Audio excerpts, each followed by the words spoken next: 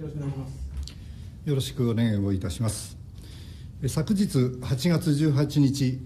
PCR 検査の結果、陽性が判明いたしました県内144例目の新型コロナウイルス感染症患者につきましてご報告をさせていただきます。まず、県内144例目の患者の方の年代および性別は50代の女性でございます。居住地は甲府市、職業は無職でございます。この方の症状経過につきましては、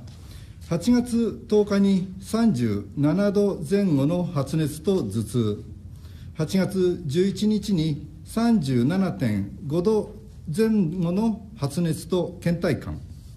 8月12日に38度台の発熱、倦怠感、頭痛、関節痛の症状のあったことから、市内医療機関を受診し、16日まで処方された薬を内服したとのことでございますけれども、症状が継続していたことから、8月17日に帰国者・接触者相談センターに相談があり、翌8月18日に帰国者・接触者外来を受診、PCR 検査の結果が陽性であることが判明をしたところでございます。本日8月19日、県内の感染症指定医療機関に入院をされております。現時点の症状でございますけれども、発熱はなく、咽頭痛はあるものの軽症とのことでございます。行動歴につきましては、発症日でございます8月10日の2日前、8月8日は日中短時間の外出と夜、飲食店に外出された以外は自宅で過ごされております。8月9日から17日の間は、12日の受診と近所への買い物以外は自宅で過ごされております。発症前2週間以内の渡航歴と県外への外出につきましてはございません。また、外出時につきましては、マスクを着用していたとのことでございます。濃厚接触者につきましては、現時点において同居家族1名を特定し、明日以降、PCR 検査を実施する予定であります。以上が現在までに判明している内容でございます。続きまして、昨日8月18日、抗原検査の結果、陽性が判明をいたしました県内145例目から149例目の新型コロナウイルス感染症患者につきまして報告をさせていただきます。145例目から149例目までの患者につきましては、甲府市山宮町にございますサービス付き高齢者向け住宅ファミリーに入居されております方々でございます。昨日の患者発生に伴い、昨日の時点で濃厚接触者として特定をいたしました当該住宅入居者12名のうち、145例目から149例目の患者の5名を除く7名と、当該住宅および併設しておりますデイサービスのスタッフの PCR 検査の結果、入居者2名、またスタッフ6名の計8名の陽性が判明いたしましたので、昨日の判明した分と合わせまして、県内145例目から158例目までの新型コロナウイルス感染症患者につきまして、配布をさせていただきました一覧表にてご報告申し上げます。なお、患者発生からの期間と患者発生数により、調査数の事項において、調査中となっております事項が多いことにつきまして、ご理解をいただきますとともに、調査結果につきましては、早期にお知らせをさせていただきますよう、努めてまいります。まず145例目から149例目の患者様でございます。70代から100歳代の男女でございます。いずれも居住地につきましては、サービス付き高齢者無形住宅ファミリーの入居者でございます。職業はすべて無職でございます。症状と経過につきましては、8月14日、そして8月16日、17日と発熱があったことから、8月18日に検査を、抗原検査でございますけれども、検査をいたしまして、陽性が判明をした患者様でございます。2名の方につきましては、昨日のうちに県内の感染症指定医療機関に入院をされております。また、残りの3名の方につきましては、本日、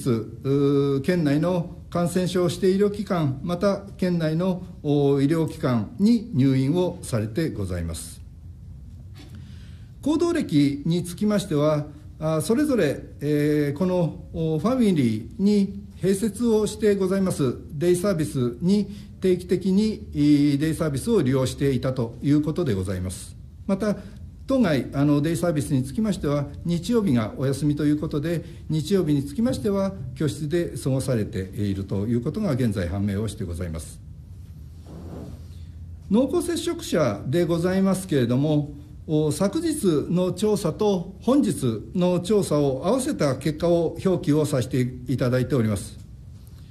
当該住宅の入居者12名おりますけれども、5名が陽性者、また入居者のうち7名を濃厚接触者として、12名から5名を除いた7名を濃厚接触者として特定をさせていただいたところでございます。また、デイサービスのスタッフにつきまして、昨日分、そして本日分を合わせまして、13名の方を濃厚接触者として特定をさせていただいております。また、その他の関係者といたしまして、3名の方を、また、デイサービスを利用されている、これはこの住居、この住宅以外から通われてデイサービスを利用されている利用者でございますけれども、17名の方を濃厚接触者と現時点において特定をさせていただいております。以上が145例目から149例目までの患者様の内容でございます。また、本日、濃厚接触者として、特定をさせていただいた方の中で、陽性者が判明をしています。まず、この住宅に入居されております151例目、そして152例目の患者様でございます。それぞれ70代の男性と女性でございます。症状経過および行動歴につきましては調査中でございます。また渡航歴等につきましても調査中でございます。続きまして、当該住宅のスタッフでございます。いずれも濃厚接触者として特定をさせていただきまして、昨日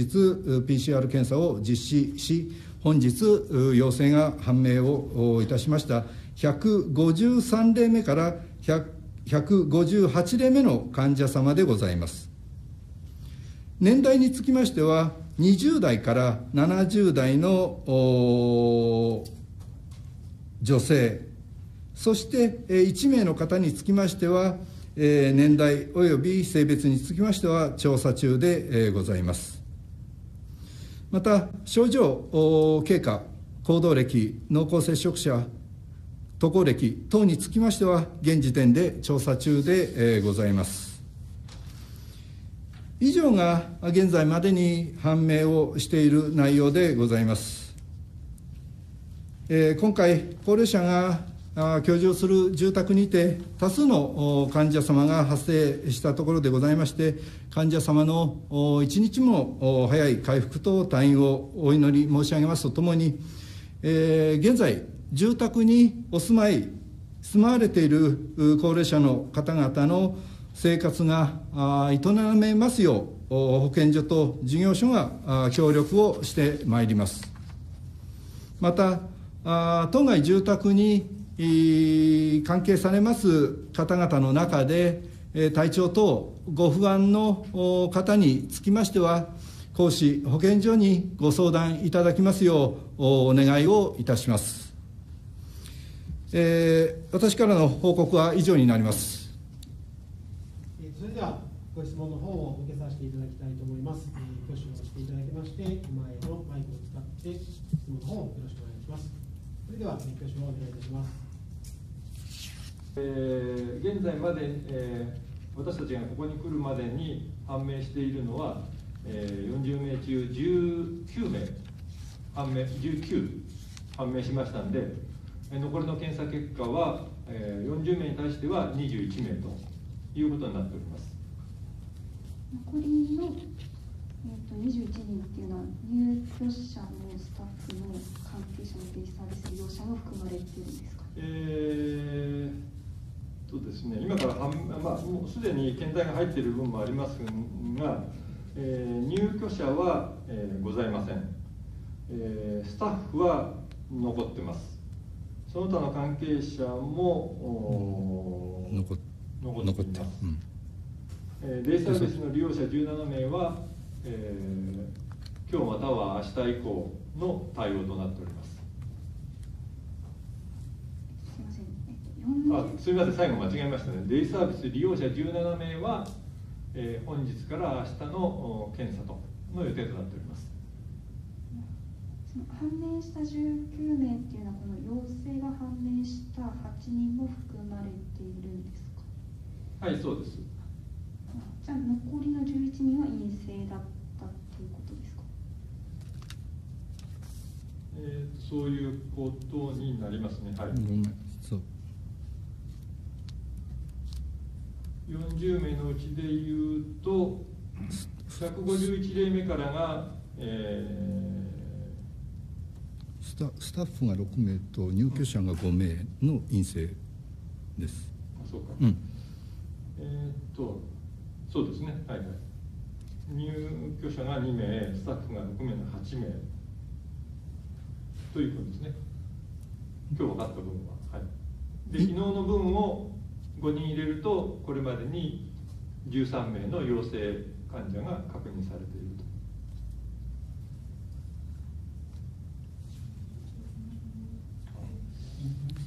と。はい、陰性者につきましては、まず入居者につきましては、12名、おりまして、5名が陰性確認がされてございます。で、あとスタッフにつきましては、6名の方が陰性が確認をされております。で、今後判明をいたしますのが、その他関係者とデイサービスの利用者17名というものが今後という形になってまいります。であってますよね。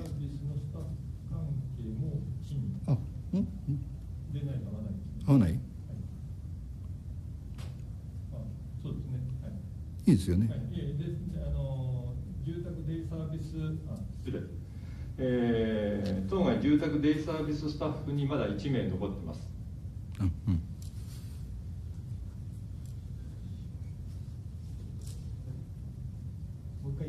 もう一回。おさらいした方が。割り込んでごめんなさい。今。陽性、それぞれのパートで陽性者、陰性者、これからっていうふうにちょっと分けてもらえたら助かるんですけど、どうですか。いいです。ちょっとその分けで教えてもらっていいですか。まず入居者が12名、おります。で、陽性者が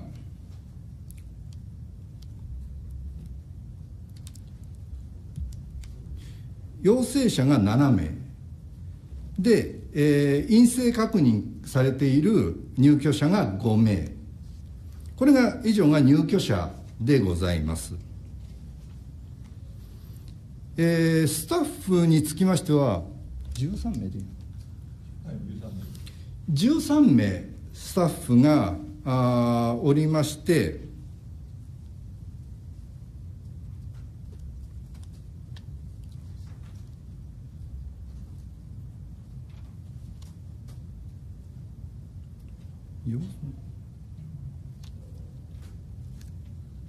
陽性者が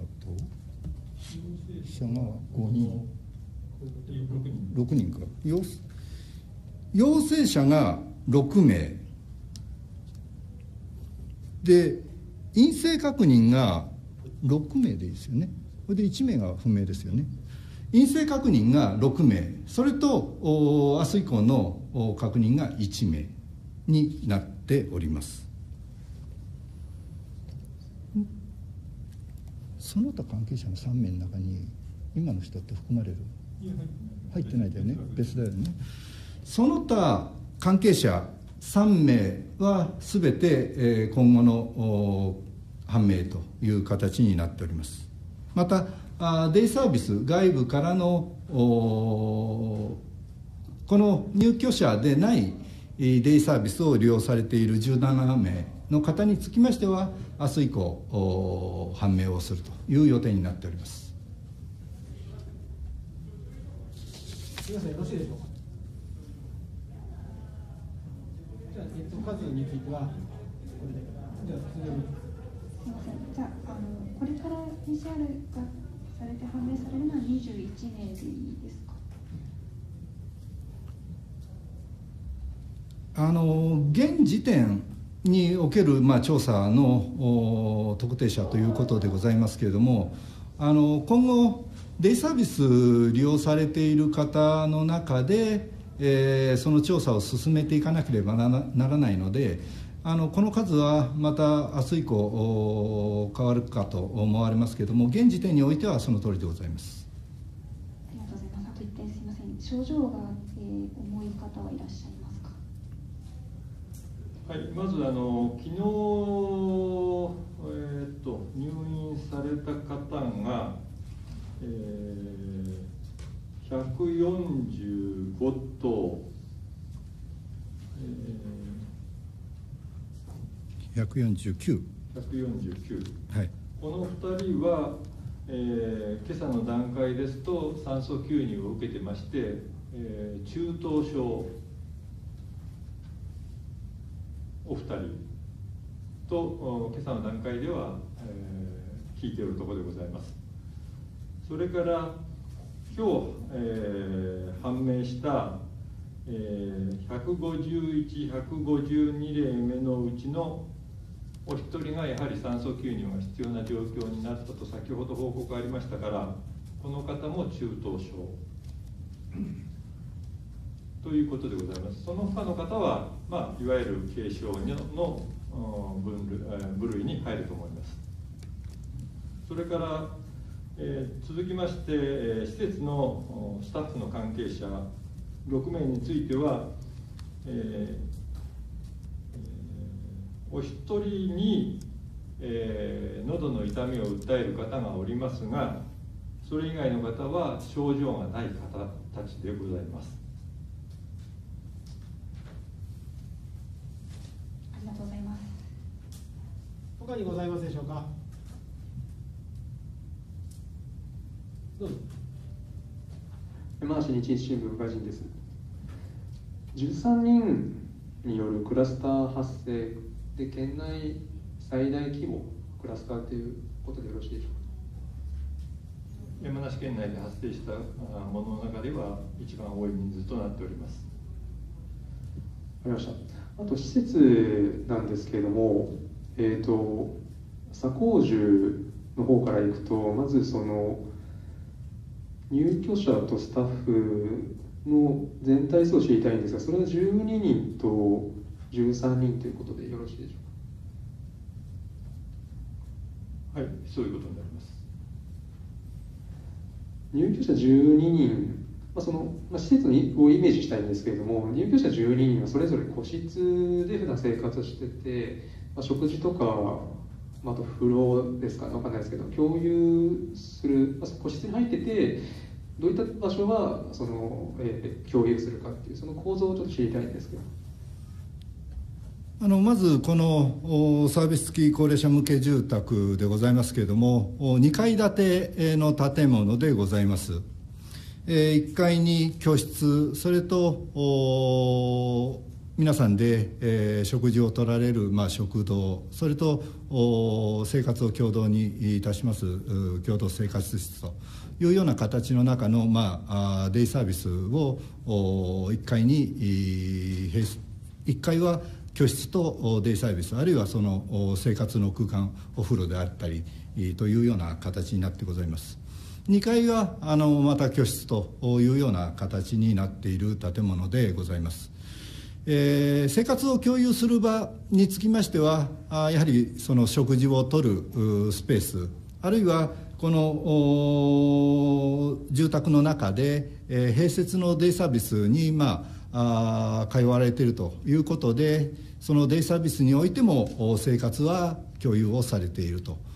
いう状況でございます。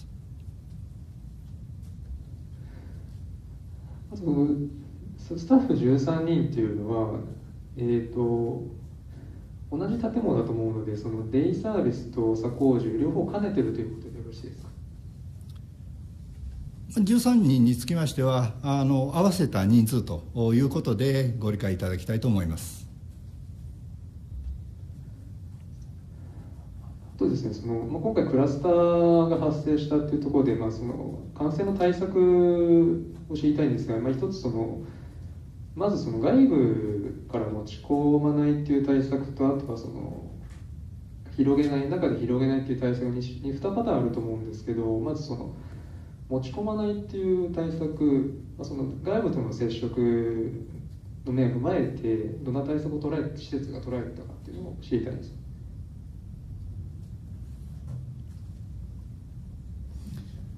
まず外部との接触ということでございますけれども、通われるデイサービスを併設をしてございますので、施設、建物の性格上は外部との接触を断ち切るということは性格上できないのかなというふうに考えてございます。また内部居住者あるいは居住者とスタッフ間という感染防護策につきましては、昨日調査をしたところにおいてはマスクの点について調査をすると、マスクを着用をしていない時間もスタッフの中であったということを報告を受けている状況でございます。マスクをしてない時間っていうのは食事以外でもスタッフの中であったということです。具体的にどういう時間かということは詳細を把握しているところではございませんけれども、マスクを着用していないスタッフが食事以外の時間においても着用をしていない時間があったというふうに報告を受けているところでございます。利用者の方のマスクの状況っていうのはどうでしょうか。分かんないよね。やはり居室の中では自分の部屋でございますので、マスクの着用ということはないかと思うんですけれども、デイサービスであったり、食事の時間であったり、食事の時間は当然マスクはできないんですけれども、娯楽の時間というような時については、利用者についてはマスクを着用するようこの住宅として、努めていたというふうには聞いております。デイの外の利用者だったり、職員、あとは入居者なんですが、それぞれの検温というか体調管理の面っていうのはどのような対策をされてたのかですか。それがしてなかったのか教えていただきたいです。この入居されている方のやはり体温の中で変化を捉えているということを考えますと、デイサービスに通われた際、デイサービスに、入る際にはこの体温等々の確認はしていたものというふうに考えております。デイサービスの利用者は検温をしていたと。入居者とあとは、職員さんも、当然家に帰ったりそこに職場に来たりっていう、外に出るタイミングが当然あると思うんですけど、入居者と、スタッフさんのその体調管理を伺いたいです。入居者につきましては、今判明している限りにおいては全ての入居者がこのデイサービスに通われているというふうに考えておりますので、その際に体温の方は測っていたというふうに考えております。またスタッフの体温であるとか健康チェックについては申し訳ございません。ちょっと報告を私どもの方が聞いておりませんので、その点につきましては確認をしてまいります。わかりました。他にございますでしょうか。どうぞ。すみません、YBS の横内です。すみません、先ほどの症状のところをちょっと確認したいんですけれども、患者さんのごめんなさい、入居者の方のうち中等症が3人ということでよろしいですかね。はい、結構です。3人で、その3人とも今酸素吸入が必要な状況ということなんですか。はい、そういうことです。わかりました。あと職員の方の方は1人が軽症、5人が無症状ということ。1人は喉の痛みがある程度ですので、ちょっと軽症というのも適当かどうかもあれですけど、いわゆる軽症ということでよろしいかと思います。わかりました。ごめんなさい。一番最初にここの入居者の方が、抗原検査を受けるに至ったきっかけというか、どういう流れでこの最初の感染が分かったのか教えてください。昨日の夕方6時ごろでございますけれども、ここに入居されております入居者のかかりつけ医がこの施設の方に赴く中で、この症状経過に書かれております通り、早い発症の方は14日、あるいは16日、17日と発熱する入居者が多くいらっしゃったということで、その医師の方が抗原検査を実施をしたということで、最初3名の方、またその後5名の方、2名、申し訳ございません、2名の方、計5名の方の抗原検査によって陽性が確認をされたというのが昨日の夕方以降の時点でございます。その後私ども保健所の方で調査をする、保健所って言っちゃまずいのか、公式保健所の方で調査をする中で、PCR 検査を実施し、151例目、から158例目の患者様の陽性が判明したという経過でございます。そうするとこの施設と提携しているか分からないですけど、そこのかかりつけのお医者さんが往診に来てて熱出てる方が多いなってことでやったら、5人やったら5人中5人陽性だったっていうことなんですかね、最初は。それとも他の方で抗原検査やってたんですか。最初発熱者の3名の方の陽性が確認をされたというお知らせをその医師の方から保健所の方に連絡をいただいたということでございます。最初は3人ということですか。はい。他の2人の方も同じ日にやってたということですか。その後やはり発熱が昨17日に発熱等があったということで、検査をしたというふうに伺っております。検体を取ったの自体は昨日ではないんですか？昨日なんですか？この145例目から158例目の患者様につきましては、検体を採取したのは昨日でございます。ちょっと補足しますと、145から149はその定型医師じゃないですね。かかりつけの医師です。で、その方は、かかりつけの医師が抗原検査をしたというグループになってまして、150以下は保健所が実施したということでお願いします。かかりつけ医の方、皆さん一緒の方ってことなんですか？かかりつけ医のこの方は。ですね、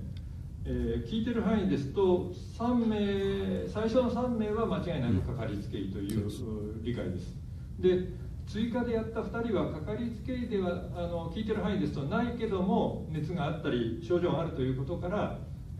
やっていただいたというふうに報告を受けているところです。わかりました。すみません。他にございますでしょうか。家被害の現場です。ここの左工住、現在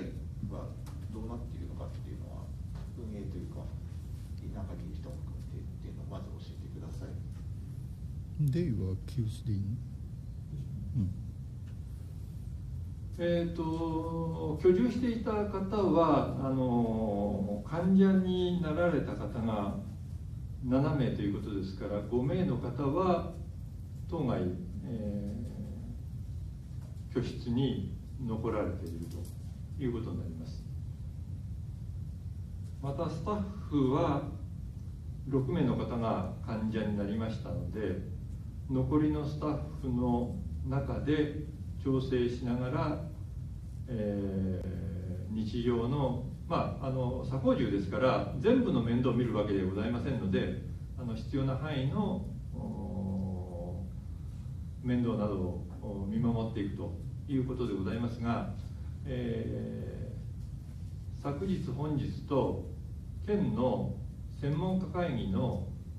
医師に、派遣をお願いしまして、こちらの施設の運営の方法なども見ていただく中で、残っている5名の入居者が生活に困ることがないような、体制を整えていくということとしております。あと、クラスターが発生してしまったということで、市というか市の保健所でここの左工住に対して何か指導されるようなことっていうのはとか、現実にもしてあるものっていうのは何かあるんでしょうか。現状的に言いますと、多くはその5名の方の生活維持が適切に行えるような、体制ということで、そこに今力を入れているところでございます。すみません、最後にこの経緯を見ると、一番最初に発熱というか、症状が出た人が、14日ということで、これかかりつけ医が気づかなければそのままずっとそのままになっていた可能性もあると思うんですよね。で、一番最初の方の症状を見ると、もう 38.9 度の発熱と倦怠感で、これ県の基準から言えば高齢者なのですぐに検査しましょうっていうぐらいのあれなんですけども、そういう状況の中でスタッフの方が特に何も詳しい経緯は分からないんですけど、ここで今発表あった限りで見ると何もしてなかったと思うんですけれども、その点について施設の方どんなこと言ってるんでしょうか。迅速な受診につながったかどうかという部分のことでございますけれども、この点については今後どのような経過の中で患者様を受診につなげていったかということは、この法人の方に聞き取りをする中で対応してまいりたいというふうに考えております。じゃあ一応確認なんですけど、現状ではその点についてはまだ特に何も聞き取りはやってないです。まず発生が昨日ということで、このまず患者様の入院、そして、本日においては、デイを利用されている方への対応という部分の中で、また施設の感染防護策、それと先ほど報告をさせていただきました現在、この住居に住まわれている方々の生活が営めるようにすることという部分の中で、昨日本日と対処をしてきたところでございます。また今後につきましては、先ほどお話があったとおり、その感染の防護策がどうであったかというものにつきましては、検証をしてまいりたいというふうに考えているところでございます。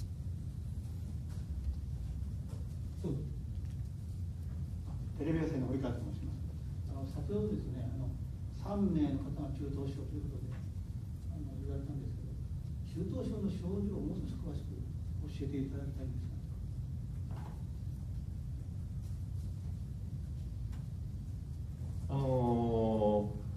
人工呼吸器を使うような方は、重症という判断をしておりまして、その少し手前の酸素吸入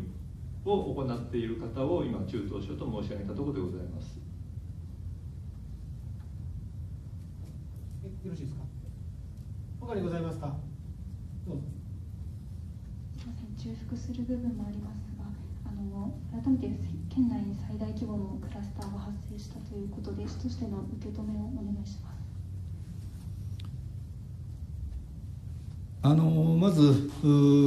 県内最大規模という部分の中の患者が発生されたということについては、やはり、保健所としては重く受け止めなければならないものと考えてございます。県内あるいは県外の中におきましても、今回発生をしたような高齢者がお住まいになる建物、あるいは障害者がお住まいになる建物など、クラスターが発生しやすい環境にお住まいになられている方々に対する対応というものは、今後もその注意喚起をしていかなければならないものと考えております。本日以降、甲府市と山梨県の方からこれらの施設に対する感染防護策等々の注意喚起の文書を発するということを、甲府市、それと県の方は聞いておりますので、そのような形の中で今後、こういう高齢者、あるいは障害者等々が発生し住まわれて、クラスターが発生するような環境のところにつきましては、一層の防護策を甲府市保健所として取ってまいりたいというふうに考えているところでございます。文書の発送と今ありましたけれども、制度があればなんですが、そういった施設を県や市の方が見て回ったりとか、検査をする体制などはあるんでしょうか。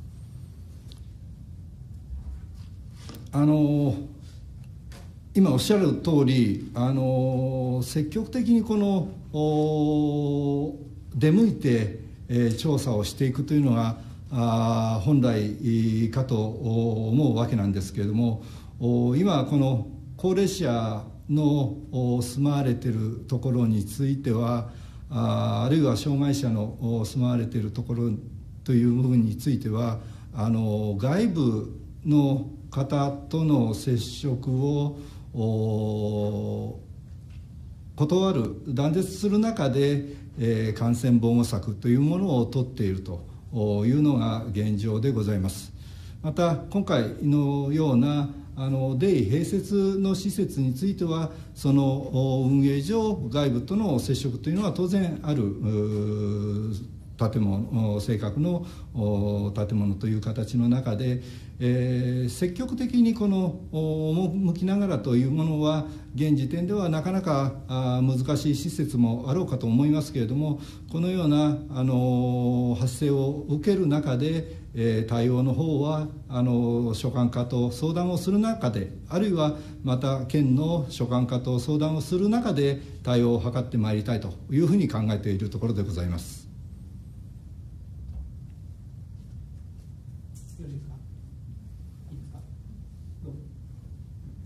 山梨日日新聞清水と申します。感染経路は今のところどういうふうに見ていらっしゃいますか。146例目とか148例目の方が8月14日、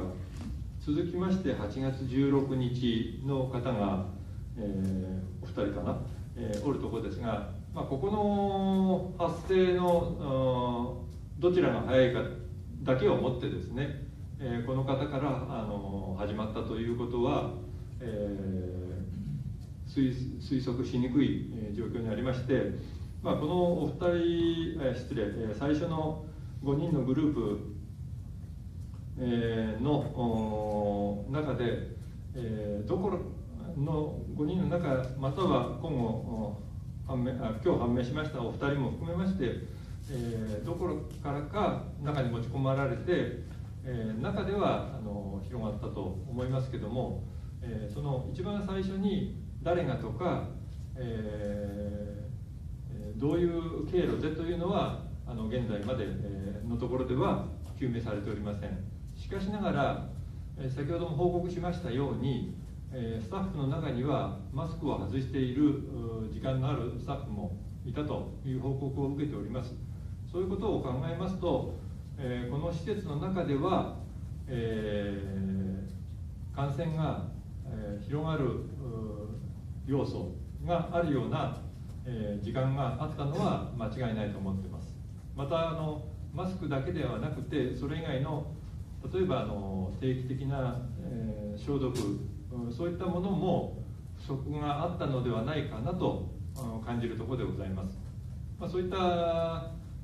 感染防護策について不足するものについては今後徹底していただくように指導をしていきたいと考えております。このことはこの施設だけに限ることではございませんので、感染防護の徹底をぜひ多くの全施設が取っていただけるようにお願いしたいと思います。じゃあ今の話で言いますと、誰が最初だったりとか、どういう経路で入っているかっていうところはまだ究明できてないというところですね。あともう一点、定期的な消毒が防護対策ができてないっていうことをおっしゃってましたけれども、何を捉えてそういうふうに判断されているんでしょうか。すみません、そこはこの広がりを生んだことから推察すると、報告の中には今ないですが、報告に今メインになっているのはマスクをしてない職員が、ある時間帯にはいたということはもう間違いないので、それに加えてこれだけの広がりを見せるのは何か他にも欠落しているものがあったのではないかという趣旨でございます。ありがとうございました。担当すみません、YBS の横地です。すみません、先ほどあった文書の話なんですけれども、今出す予定の対象の施設というのはどういった種類の施設になりますか。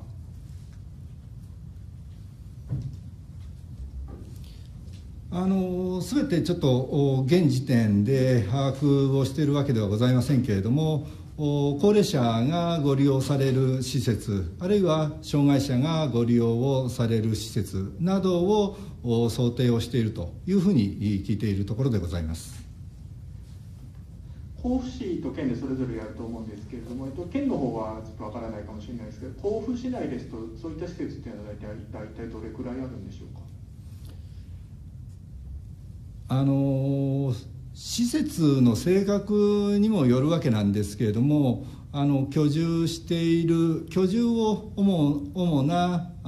生活の場とする施設、それと通われる施設、あるいはその両方を行っている施設という形の中で、分かれております。高齢者あるいは要介護認定者が使われる施設と障害者の施設、今ちょっと数を持ち合わせておりませんので、またそこにつきましては調べてご報告させていただきます。いずれ文書は近く出すっていう認識でいいですか。その通りです。わかりました。あとすいません、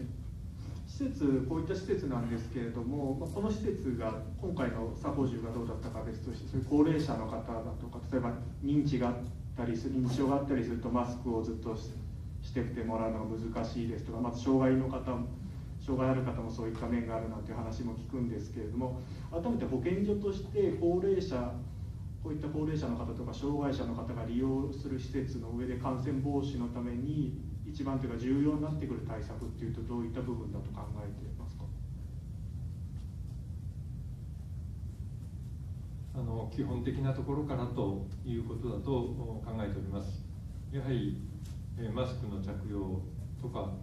それから手指の消毒、もちろん加えましては手すりとかドアノブとかトイレというところも大事だと思っております。また多くの方がこの一つの部屋に集まるであれば、ぜひ窓を開けた換気を定期的に行っていただくということが大事かと思います。わかりました。すみません、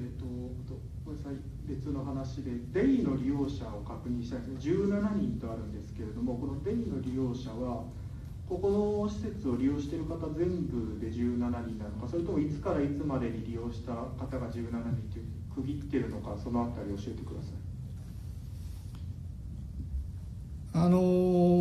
一番早い発症日の患者様が14日でございますので、12日以降のデイを利用された入居者を除く外部、外にお住まわれていらっしゃって、このデイサービスを使われている12日以降の利用者という形の中で特定をしているところでございます。わかりました。あとごめんなさい、続けてでスタッフの話になるんですけれども、先ほど、スタッフの中でまた、外部からも専門家会議からのアドバイスも受けて、そういう外部からの人のやりくりも受けてという話もあったんですけど、その前に今いて陰性確認されてたスタッフの方もいる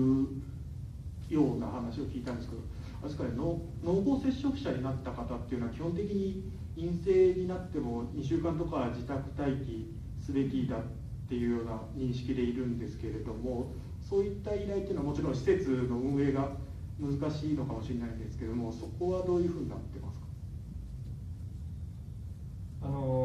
生活を続ける方々がいる限りですね、それをサポートする人たちも必要なわけでして、陰性が確認された方々のうちからですね、自宅には帰らず、この施設に留まっていただく方に対応していただくということを考えているところです。それは本人が納得というか承諾した上で、また保健所としてもその対応で OK というかいいという判断をしてやっているということなんでしょうか。はい、やむを得ない対応だと考えております。わかりました。あとすいません、ごめんなさい、最後にしますが、今回サポージュの名前を公表したと思うんですけれども、これまで基準として僕が理解しているところと、不特定多数の方と感染する機会があったりだとか、そういった場合に職業ですとか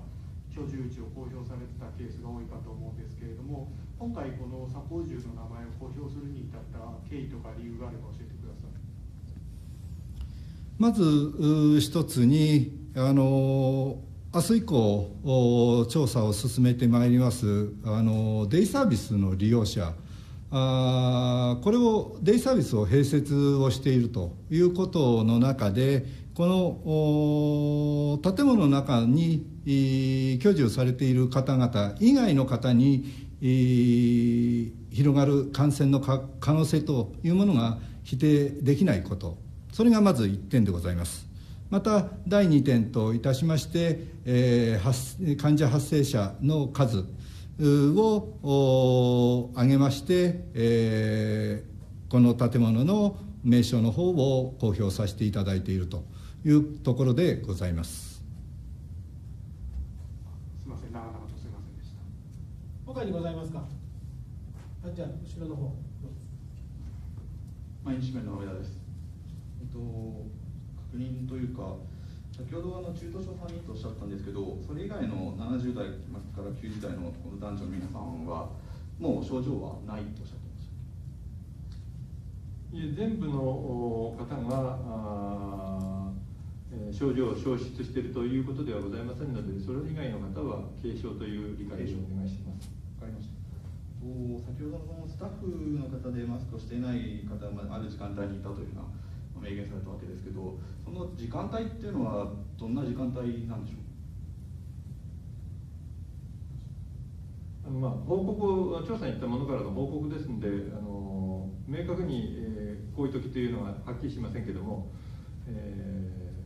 仕事をする中であったというふうに報告にはなっております。仕事の中で、はい、基本的にこの居室スペースはそれぞれ区切られてるわけですよね、部屋自体は。で、一度、共用スペースとして食堂や、なんですかね、食堂くらいですか、共用スペースが、そこら辺で接触した可能性がある。おっしゃる通り、居室部分については、プライベートの空間というところで、デイサービスのスペース、それとこの食事をとる時間というものが共有時間としては多くの時間を占めるというふうに考えております。最後に入居サービスですね、こういうに関しては厚労省も4月の時点で感染症対策再徹底ということで通知をしていて、でその中でやっぱり利用者のケア記録とか、外部、なんですかね、外部から入ってくる人の入所記録とかを取っておくよう通達してるんですけど、この施設はそれは、していたと言えるんですか。報告の中では取っていたということになっておりますが、それが完全かどうかということはちょっとまだ検証できていないところです。他にございますか。どうぞ。いいどうぞ。3日新聞ガジンです。すみません。改めてなんですけど、すみません。今の質問でもあったんですが、最初の感染者のところはわからないと思うんですけれども、広がったっていうところに関しては、あくまで可能性で大丈夫なんですけども、どの時点、食事なのか、普段の介助の部分なのか、どこが一番のなんていうんですかね、要因というか、というふうに考えられるかっていう伺いたいです。なかなか確定的に申し上げることはできませんけども、これだけ広がるにはですね、やっぱマスクを単にしてなかっただけということではなくて、やはり居住する人が触る部分もこの感染源になってたのではないかと推察されるところでございます。ですからこの共用部分で生活というかいろんなことをしたり、デイサービスに赴いてデイサービスの部屋の中で、人との触れ合いとか会話とかそういったものの時に順々に広がっていったのではないかと思います。イメージすると食事もおそらくですけど、特に仕切りとかないところで丸くなってというかで、あとはその方の体調とか年代によってはなんですかね、介助を受けながらの、箸とかスプーンを口になんですかね、スタッフの方が運んでの食事とか、介助するにあたっての接触っていうのは多分避けられない状況であったということで、もしくはその中でマスクをしない時とかもあったということでよろしいでしょうか。介護サービスでございますので、デイサービスで行われているサービスについては介護サービスでございますので、身体介護あるいは生活援助というサービスを提供するという部分の中では、やはり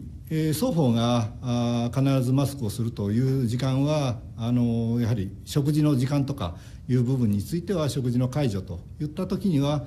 当然利用者はマスクをしていらっしゃらないので、そういう部分については避けられない状況はあろうかと思います。しかしながら先ほど報告をさせていただいた通り、今回のこの建物の中においては複合的な要因の中で、これだけの感染が生まれたものというふうな形の中が推測をされるという部分の中で、さまざまな感染対策というものについてはこの施設に限らず徹底をしていっていただきたいというふうに考えているところでございます。あとすみません、一点その他濃厚接触者その他関係者3人というところにもかかるんですけど、どういった方たちなのかっていうのと、あとその家族入居者の方の家族の方のその面会のその制限だったり、荷物は受け渡し職員さんスタッフの方に荷物を受け渡して本人と会わないようにするとか、その家族との面会制限とはその他の関係者というそれを最後伺いたいです。家族との面会というのはこの発生時期がお盆の期間であったというようなことも影響するのかなというふうに考えているところでございますけれども、家族との接触があったというふうに報告を受けております。この点については今後調査を進める中で、濃厚接触者に該当するのかどうであるのかということは判断してまいりたいというふうに考えております。またその他の関係者というところですけれども、このデイサービス以外のサービスなどを居室で受けられる方がいらっしゃったということの中で、その他の関係者ということで特定をしているところでございます。わかりました。他にございますか。どうぞ。すいません、朝日新聞の市川です。ほとんど聞き逃しちゃってた部分の確認になるんですけども、まずマスクなんですけど、そのマスクが着用していない時間があったっていうことについて少し聞きたいんですが、それは本来つけるべきであっただろう状況時間につけてなかったっていう理解でよろしいんでしょうか。はい、結構です。なるほど。そうするとその入居者と接触しているような時間帯と言ってしまうのはまだちょっと違うんですか。共用部分でなのか、居室に入ることはあります、あります。そういった時にも外してた可能性はあると思います。なるほど、ありがとうございます。で、それは、複数人のスタッフなんでしょうか、それとも1人だけってことですか。複数人いたように聞いております。ありがとうございます。で、続いて今日先ほどその中等症酸素吸入装をつけたっていう連絡があった人についてなんですけど、これは151、152のうちの1人と先ほど聞いたんですが、どちらかっていうのは分かっていないんでしょうか。申し訳ありません。保健所に戻れば分かるんですが、ちょうど出かけるこちらに移動する時の最中でしたんで、今日の中にも昨日の方2人と今日の中にも1人いるよという報告を受けてこちらへ来ちゃったものですから、申し訳ありません。特定はできてません。はい。そしたら145、149はその酸素吸入装置をつけている中等症っていうのはこれは間違いないですね。ありがとうございます。で、最後になんですけども、今回感染が、発覚した経緯についてなんですけど、まず3人が、かかりつけ医によって、確認をされたっていうことでよろしいんですよね。はい、結構です。なるほど。この3人がこの何例目の方なのかっていう特定はできているんでしょうか。記録で間違いなければ最初の3人ですね。そうです。はい、そうです。145、46、47が最初の3人です。なるほど。で、じゃあこの148、149がまたそのかかりつけ医とは別に、確認された。いえ、かかりつけ医ではない、可能性もちょっとあるんですが、同じかかりつけ医が検査はしているのは、その、最初の3人のかかりつけ医の医師が同じなのは確かです。ただ、148、149のかかりつけ医かどうかはちょっと確認しておりません。なるほど。抗原検査を実施したのは、同じ医師。はい、1人の医師です。1人の医師がこの5人について検査をした。なるほど。わかりました。ありがとうございます。すみません。他にございますか。どうぞ。すみません、NHK の木原です。細かい点の確認になるんですけど、濃厚接触者145例目の方が最初の表では40人となってますが、これは146例目から149例目の方、残り4人も同じ40人が濃厚接触者ということで、この5人の濃厚接触者が40人という言い方でもいいですかね。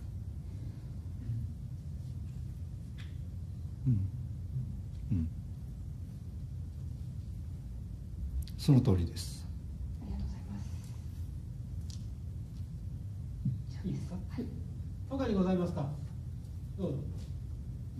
すみません。スタッフさんのマスクを外してたところと、に関連してるんですけど、今熱中症とかそういう暑さとかもあると思うんですよね。で、一時的に外すっていう理解もなくはないんですけど、そうは言ってもやっぱりこれはちょっとやっぱり疑問符があるというご認識ですか。はい、そういう認識です。わかりました。で、あとこの最後の158例目の方が未だ調査中だと思うんですけど、多分これはどういった理由でしょう。施設が管理している名簿とかを確認すればすぐこういうの分かると思うんですけど、拒否しているというニュアンスですか。これについてはですね、ご本人さんの確認が取れていないという理解でお願いします。ここへ出てくるやはり157の判明時間とは別のタイミングでの判明になったものですから、この方はちょっと遅れて対応ができていないということでございます。144例目の濃厚接触者はこの後出てくる可能性ありますか。 PCR 検査の結果が。明日とか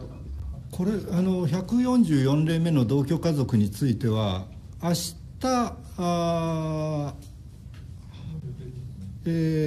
検体を採取するという予定になっております。承知しました。ありがとうございました。他にございますでしょうか。はい、どうぞ。共同通信の竹内と言います。施設の対策についてちょっと一点確認なんですけれども、家族との接触があったということなんですけれども、その面会については制限とかは何も設けていなかったということで大丈夫なんですかね。不特定多数の方がいらっしゃるということは当然宣言をしていたかと思うんですけれども、家族の方については面会の機会があったというふうに聞いております。これからの対策として外部との接触を断つっていうふうにおっしゃってたんですけれども、今後はその制限を設けていくっていう指導とかをされる予定ですか。